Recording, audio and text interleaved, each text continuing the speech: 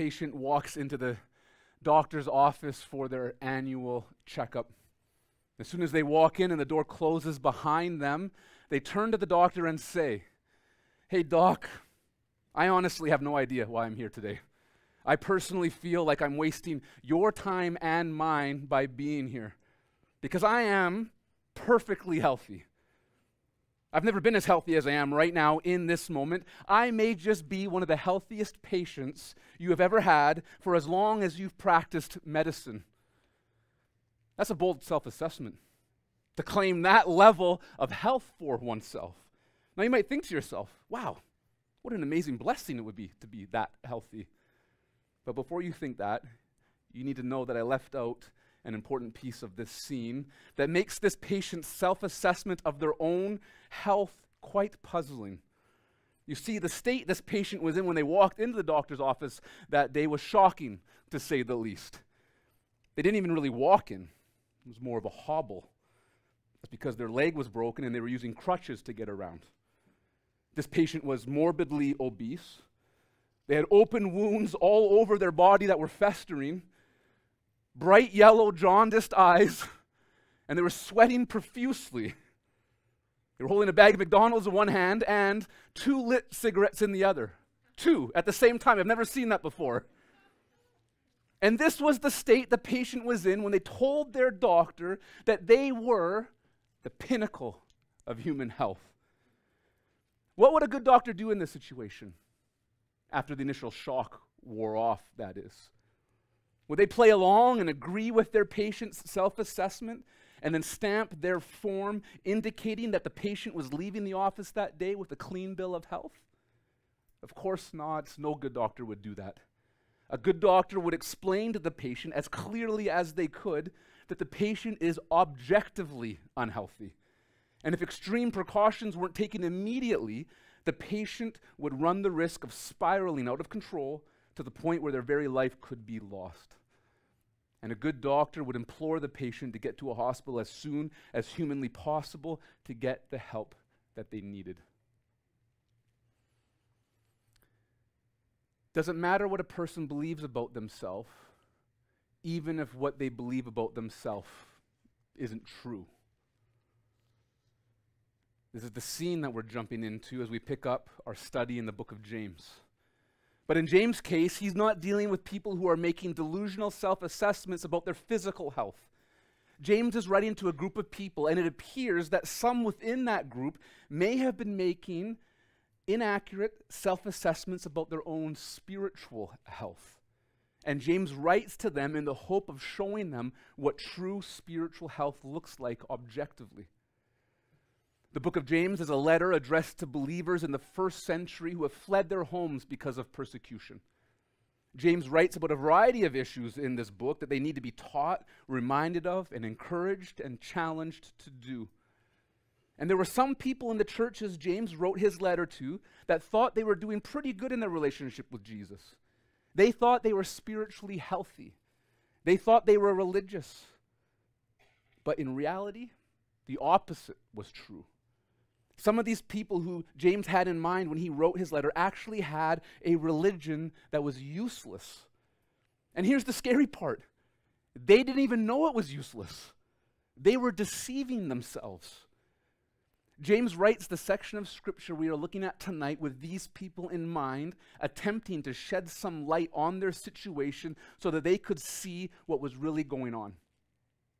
But James isn't speaking just to them. The words that God inspired James to write down for the church back then are timeless words that speak just as clearly to the church today. The words we are about to read are for any of those among us who think they are religious but aren't, who claim to be spiritual but are not, who claim to be Christians even and potentially are not. Listen to what James writes in James chapter 1, verses 26 to 27. If anyone, and some of the ancient manuscripts add among you, if anyone among you thinks he is religious without controlling his tongue, his religion is useless and he deceives himself.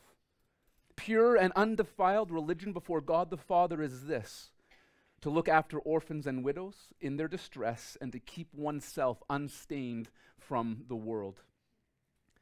Like the unhealthy patient in the doctor's office who thought that they were healthy even though they were objectively not, there were people in the church in James' day who claimed to be religious even though they were objectively not. James is addressing those who claim to be religious but who didn't control their tongue, didn't take care of orphans and widows in their distress, and didn't keep themselves unstained from the world. And we see James introduce 4 major subjects here in just these 2 verses, and he's going to unpack these major subjects in greater detail later on in this same letter. So we're not going to dive into each of them in great detail here in this message tonight, but these are the 4 major subjects he introduces. 1, the relationship between faith and works. 2, controlling the tongue. 3, showing mercy to the helpless among us. And 4, loving God versus loving this world. In this message, we're going to focus on only one main idea. We are going to look at how the practice of the Christian religion reveals if the saving work of Jesus has taken place in a person's heart. What people do reveals what they believe. The religion people practice indicates the kind of faith that they have. A faith that saves or a faith that is useless. Now, the word religion is not a word used frequently in the Bible, believe it or not, but it's used 3 times here in our passage, and it shows up in only a couple other places in the New Testament. It's used so infrequently because the word religion was just as vague of a word in James' day as it is in ours today. Religion, by definition, is the belief in and worship of a superhuman power or powers, especially a god or gods. This definition is vague, but the gist of it's plain. What you believe will determine what your worship will look like. And according to this definition, everyone on the planet is religious. Even those who claim not to be religious are religious according to the definition of the word. Because everybody believes in a superhuman power or powers, and everyone worships the superhuman power or powers they believe in. Everyone. Although what one believes will vary from person to person, everyone believes in an origin story. Everyone has a belief about how our universe and our lives came into existence. Everyone believes there is a source of the universe. And everyone orders their life around what they believe. That's what worship is. Worship is the outflow of our life based upon what we believe in. That's religion in a nutshell. Worship and religion are basically one and the same. If you practice a religion, you worship. If you worship something, you are practicing a religion. And everyone practices a kind of religion. Everyone chooses to spend their time, their money, their energy, their life according to what they believe about life. Those who don't believe the God of the Bible is real believe in something else instead. There is no belief vacuum. Everyone believes something. And if you don't believe in the God of the Bible, then whatever else you believe in, that is what you worship. The list of things that people can believe in and worship other than God includes, but is not limited to, false gods, demons, idols, science, nature, aka Mother Earth, aka the universe, or themselves, just to name a few. Those who claim to believe in the power of the universe, I'm going to pick on anyone. If you believe in that, just be patient with me. Those who claim to believe in the power of the universe don't actually worship the universe. It's very important to understand this. They just say they do. It's just a ploy. It's just a cover-up. Saying you believe in the universe as some sort of supernatural power is just a way to camouflage self-worship. It's a great system to use if you want to worship yourself without ever having to say out loud that you worship yourself. You can just say that you worship the universe instead. Those who believe in the universe just live their lives however they want to live them, and then they thank the universe for letting them do whatever they want to do. But the universe didn't let you do anything. The universe doesn't actually speak to you. The universe doesn't tell you what to do and what not to do. The universe doesn't hold you accountable to anything. The universe is completely silent. So you can just do whatever you want. You can worship yourself. You can do what you want, when you want, how you want, with whom you want, and there is no one who can tell you if you're right or if you're wrong, because there's nobody out there who can tell you you're wrong, because they can't hear the universe either.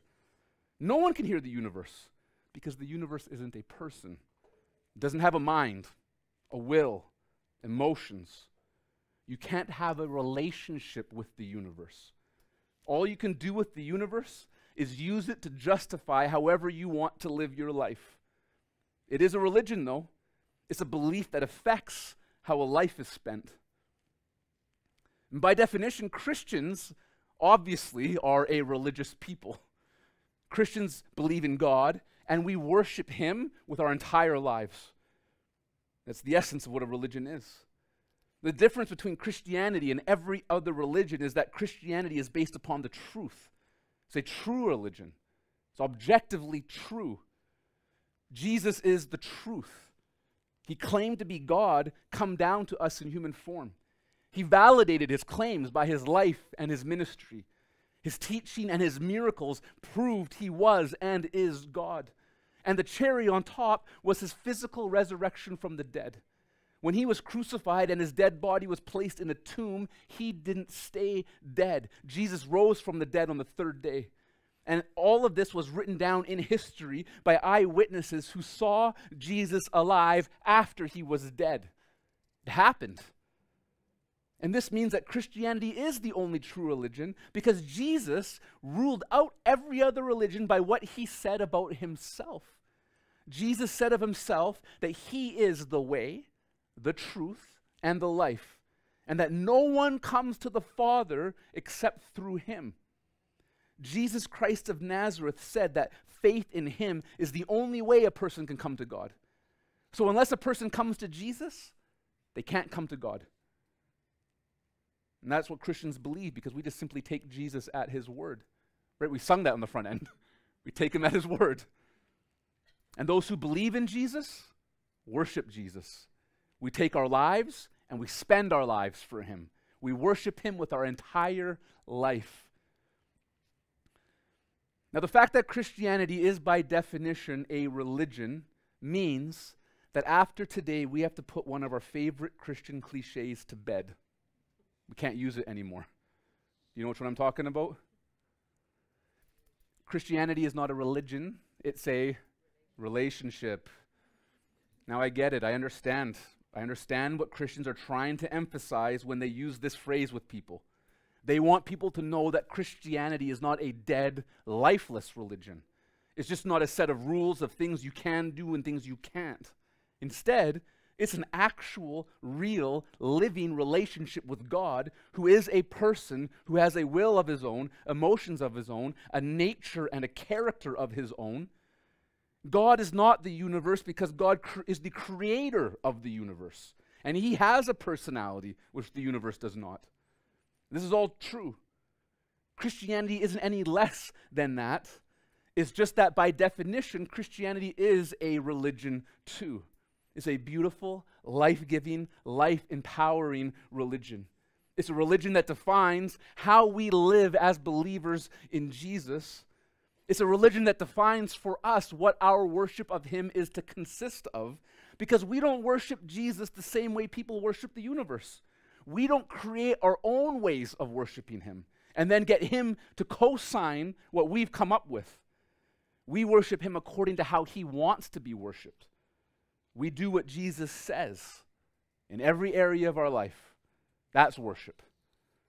And this is what James is addressing in his letter to his audience. There were people in the church who claimed to be religious, who claimed to believe in Jesus, but who weren't worshiping Jesus as they should have. And although they self-identified as being religious people, James said that their kind of religion was useless. That's a terrifying critique to receive. To hear that the religion one practices is of no use. Well, no use of what? The practice of a useless religion is a sign that a person may not have put their faith in Jesus Christ in a saving way. The practice of true religion, true Christianity, reveals whether or not a person has come to truly know the Lord Jesus Christ. This is one of the main arguments James makes in his entire letter. The argument that faith without works is dead. Or to put it another way, belief without true religion is dead. Faith that produces a useless religion in a person's life is not a saving faith. This is what James is concerned about. Let me show you in our text that James has a person's salvation in mind when he's talking about their religion being useless. So it's going to be back on the screen, James 1, verse 26. And I have a particular word underlined.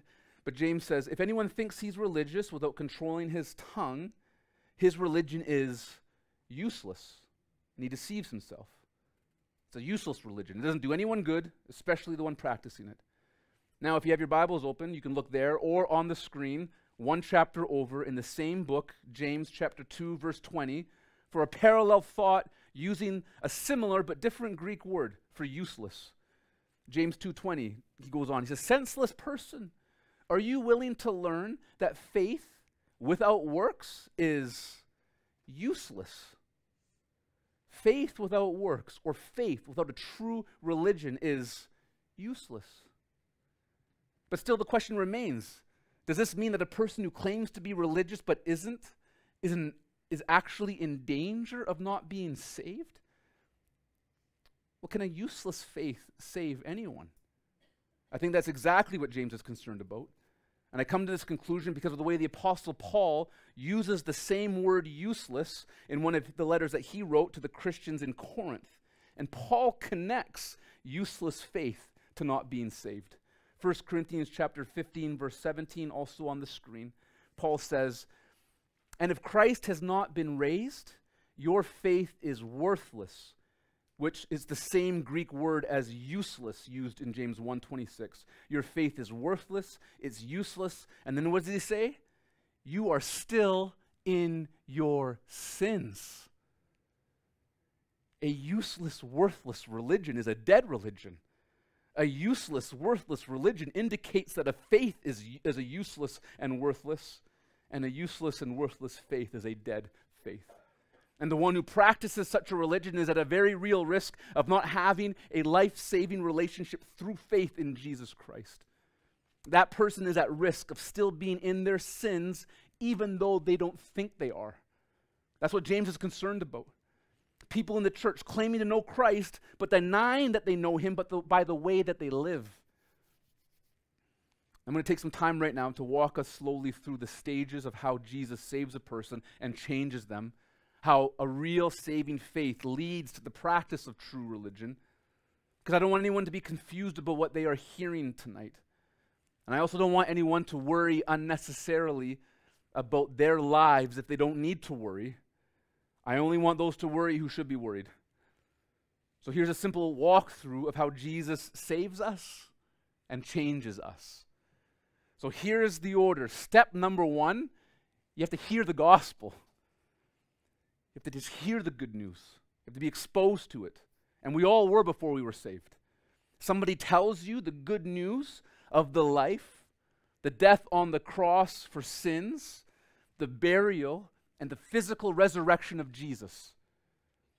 This message is the power of salvation to anyone who believes it, and you have to hear it before you can believe it. So that's just step one, hearing the good news. Hearing it doesn't mean you're automatically saved, but you can't be saved apart from hearing it. So step one, you hear the gospel. Step two, you believe the good news in your heart, and you're saved, and the Holy Spirit comes in. So when you hear the gospel, you don't reject the gospel message when you hear it. You hear it, and you believe it. You say yes, yes, and yes. Amen, amen, amen. And here's super important. The moment you believe it, before you do anything good, before you do anything religious, before you memorize your first memory verse, or before you walk an old lady across the street with her groceries, before you do anything in the name of Jesus, the moment you hear and you believe in your heart, that's when God saves you. That's the moment he saves you. Your sins are forgiven. You're cleansed and your sins are removed. Guilt and shame are gone. And God's Spirit comes to live inside you, empowering you now. Now you have the power to live the life that he's calling you to live. And all this happens the moment that you believe. You haven't done anything religious at this point. You simply believe, and that belief in Jesus makes you right with God. It's the best deal. It's the best deal you're ever going to be offered. Now, that's only step 2, right? You've believed it, and you're born again, the Bible says. Step 3, you confess that you've believed the gospel with your mouth, and you get baptized. Kind of a 2-part step. But if you've believed the gospel and you've been saved by Jesus, you don't keep that a secret. You tell somebody. And when another believer hears your confession that you've put your faith in Jesus, they baptize you. A believer's baptism identifies them as a person who has heard and believed the gospel. You guys following with me so far? That's step 3. Now, step 4 is a longer step, but now step 4, you begin to live your new life as a Christian in a way that reflects the change that Jesus has worked in you. Jesus comes to live inside those who believe in him. And his presence in us empowers us to live for him. The way we live for him from that moment forward indicates that we have believed in him and that his power lives in us now. This is so important. Please hear me, we don't live a religious life in order to get Jesus to save us. We live a religious life to show the evidence that he has saved us. And this is not in my notes, but it should have been. When he comes in and saves you, when he gives you the power to live for him and to obey him and to worship him with your life, are you going to obey him and worship him perfectly from that day forward? No. You're going to grow in obedience. You're going to grow in worship. You're going to grow in the way you express your love for him, but you're going to fall on your face a lot spiritually. You're going to take a step forward sometime and 3 steps back. You're going to reach a mountaintop and they're going to fall off a cliff. You climb up again and maybe get a little higher next time and then fall, hopefully not so far down, but you're going to go like this, right? You're going to go forward and then back, right? Who could testify to that if you've been a Christian for any amount of time? Okay. It's important because some people will believe the lie that I'm a Christian and I've made a mistake. It doesn't reflect the way that Jesus wants me to live, and they're going to wonder, am I a Christian or not? Because I made a mistake. That's not the way that it works. You take the sum total of a Christian's life, whether they've been following Christ for a minute, an hour, a day, or a decade, and you look at the sum total of their life, and can you see the trajectory of a changed life? That now they're living a life that's different than they were before they met Christ. Okay, this brings us back now to the 2 verses we are looking at tonight. So what's the connection between a saving faith in Jesus and the practices James mentions in chapter 1, verses 26 and 27? Why does James mention controlling the tongue, taking care of orphans and widows in their distress, and keeping oneself unstained from the world? How do these religious practices, because that's what they are, how do these things specifically reveal that a person has come to know Jesus and has been saved by him? None of us can look directly into another person's heart to see what is there. Sometimes we think we can do that, but you can't.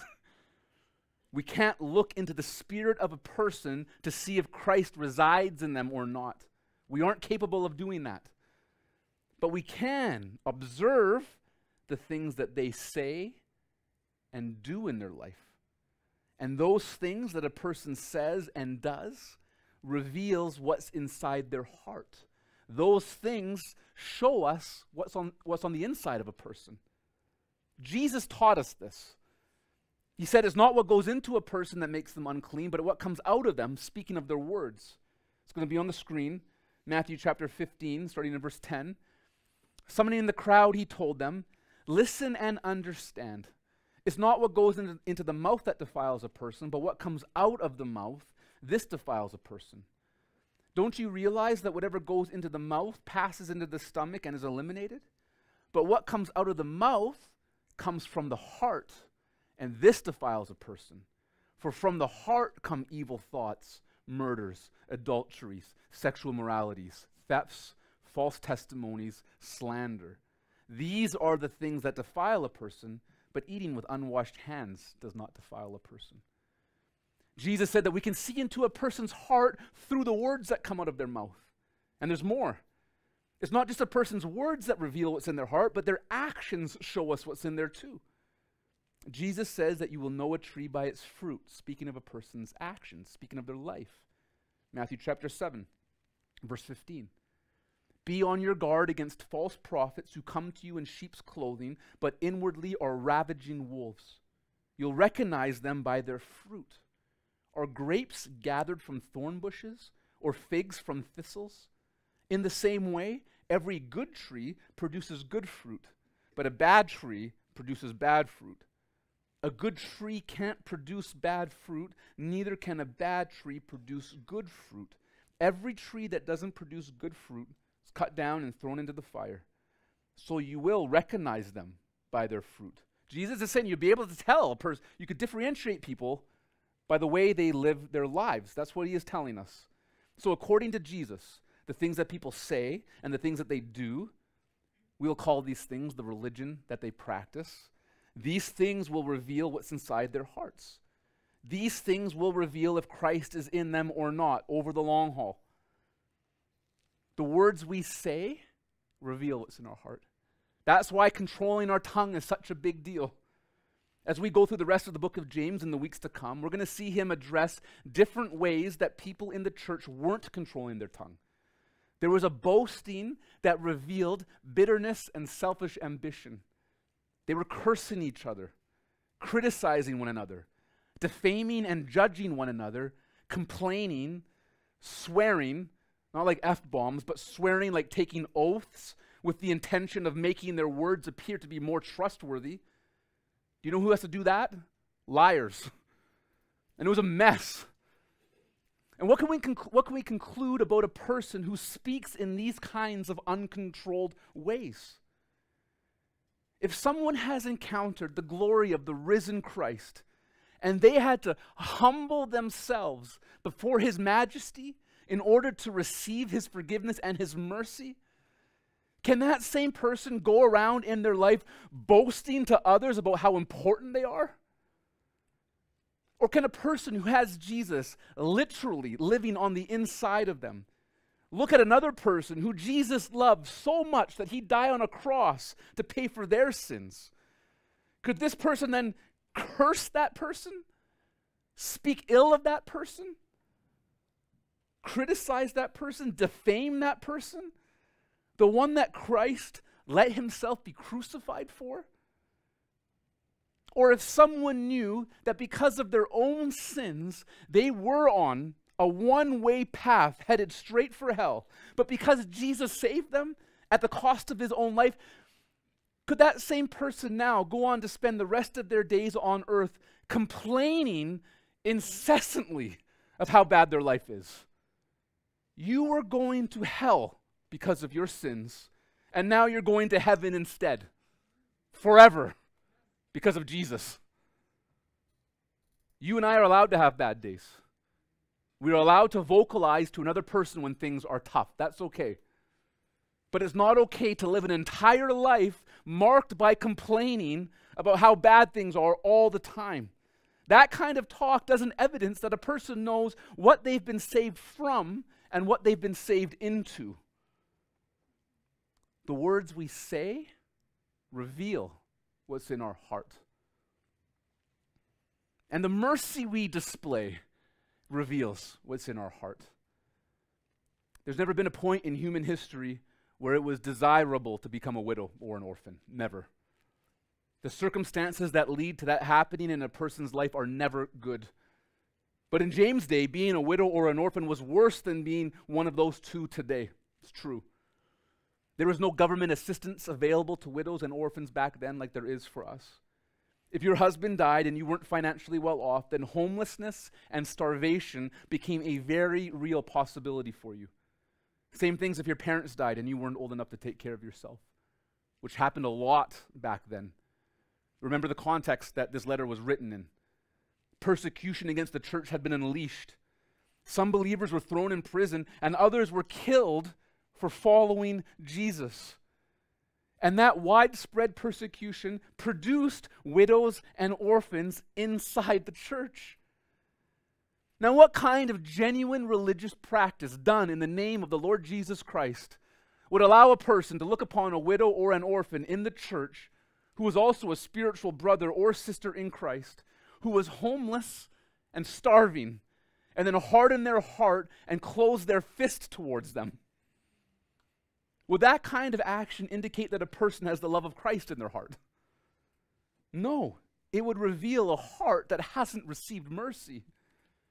Because the one who has received mercy from Jesus will show mercy to another person who needs it, even if it requires sacrifice on our part to do it. Because that's how Jesus showed mercy to us, isn't it? Jesus didn't just give us a small percentage off the excess and abundance of his life, right? He wasn't like Salt Bay. He wasn't like Mercy Bay. He didn't sprinkle just a tiny little bit of mercy onto us. He didn't toss us the crumbs when he showed us mercy. He gave us the entire loaf of bread. He is the bread that came down from heaven. He sacrificed his whole entire life in order to show us mercy.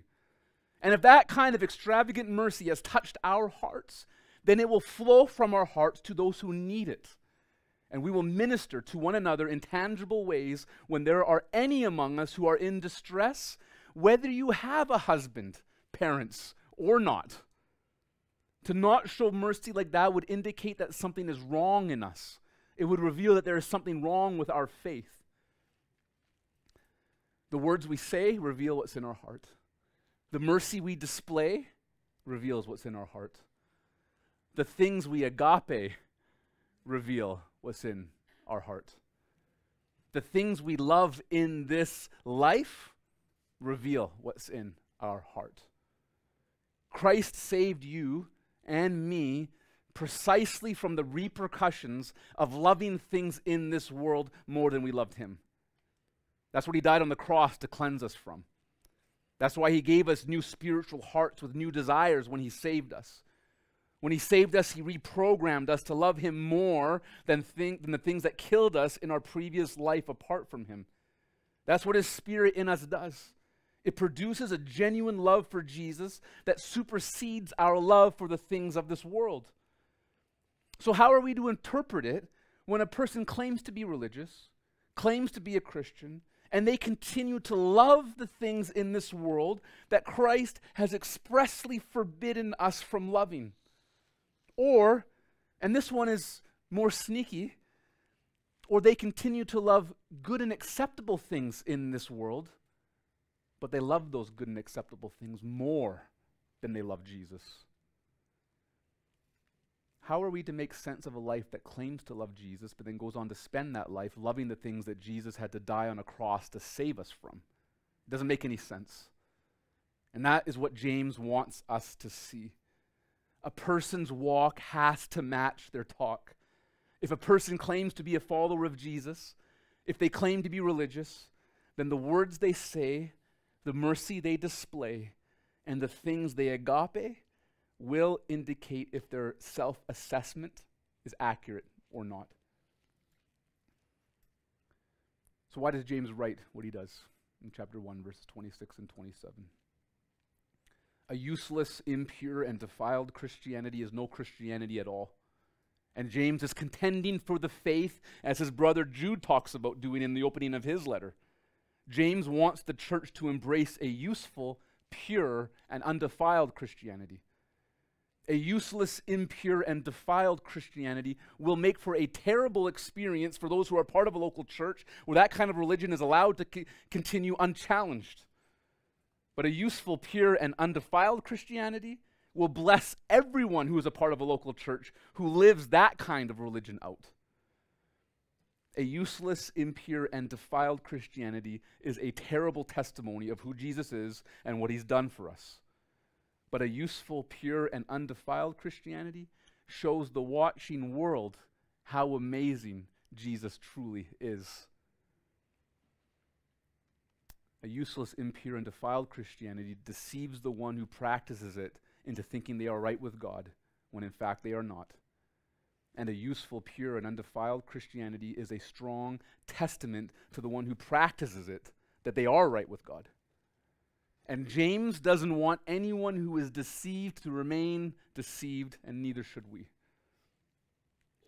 So what are we supposed to do with this? Well, if you're a Christian and you're doing well, praise God for his grace in your life. Keep walking with Jesus and guard your heart from complacency. Minister to anyone you know who might be making false self-assessments of their own spiritual health. Don't just take people at their word. Don't be the doctor at the beginning of the message who hears his patient make the health claims about their life, but instead of challenging those claims, you affirm their false self-assessment instead. Don't do that. If you know someone who claims to walk with God, but they aren't actually walking with God, then let the final words of James' letter inspire you to intervene in their life on their behalf. James writes this to close his letter. He says, "My brothers and sisters, if any among you strays from the truth, and someone turns him back, let that person know that whoever turns a sinner from the error of his way will save his soul from death and cover a multitude of sins." So that's for those of you who know Christ and you're doing well. Praise God for that. But maybe you're a Christian and you're here tonight and you're not doing so good. Those types of Christians exist, by the way. All genuine Christians are that Christian at some point in their life. It's possible to walk off the path of following Christ. It's possible to truly belong to him and walk off the path just a little bit. And it's possible to truly belong to Jesus and walk off the path by a mile. Both are possible.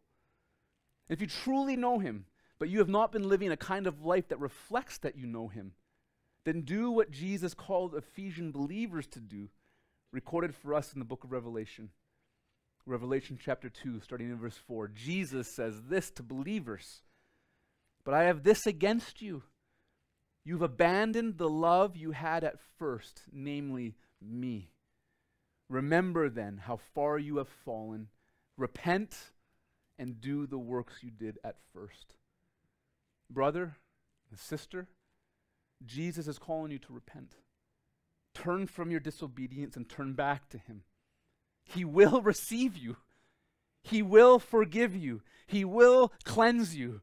He will renew a right spirit in you. Our God is a God of second chances, third chances, 7 times 70 chances.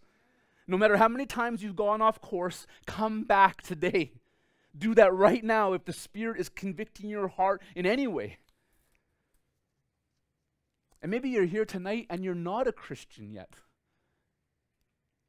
Become one today. Repent of your sins for the first time today. Believe in Christ for the first time today. Give him all of your life to follow him all of your days. And come join a family that is dedicated to practicing true religion that shows the world just how awesome this Jesus we worship and we believe in really is. Amen? Amen. Let me pray. I'm going to invite Maureen and Heidi to come up.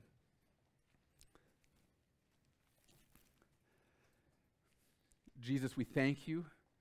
We thank you that the good news of the gospel is incomprehensibly good. You did everything to make a way for people who don't deserve to be forgiven. You didn't put it on us to cleanse ourselves and to make us good enough. You died on a cross in order to pay for our sins, to pay the penalty of death that we deserved, and then you went into the grave, and you came out of the grave on the third day, conquering the power of death for us. And all we have to do is take you at your word, believe in who you are, just believe what you did for us, and you will save us. You forgive us, and you cleanse us, and you make us a new person on the inside. And then all we do, Lord, is we don't pay you back for that, but out of the overflow of gratitude that you've put into our hearts, we say thank you by living the rest of our lives trying to honor you. Do what pleases you. Do what blesses you. Do what you tell us to do. Do that more and more in our lives. Any of us here, Lord, tonight who know you, that's the cry of our heart. We want to know you more. We want to worship you harder. We want to bless your name. We want to walk with you and experience your presence in our life. We want to be used by you to see other people come into the kingdom. We want to help other people obey you and practice true religion. Help us do that, Jesus, we pray. Amen. Amen.